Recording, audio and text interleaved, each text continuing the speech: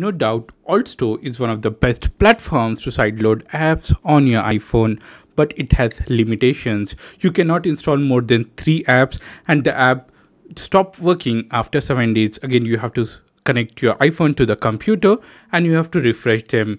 And this limitation can be removed with the help of the best alternate to AltStore, which is the Fleckstore. Fleckstore is another great platform to sideload apps on your iPhone.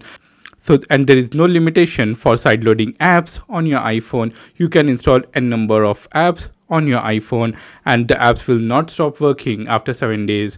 I have installed RetroArch, PPSSPP, Pokemon Go, Delta, GBA4 for iOS using the Fleckstore.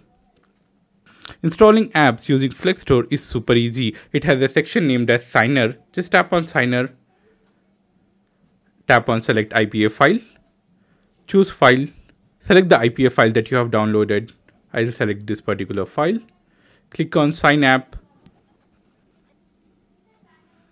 tap on Install, and this will install PPSSPP on your iPhone.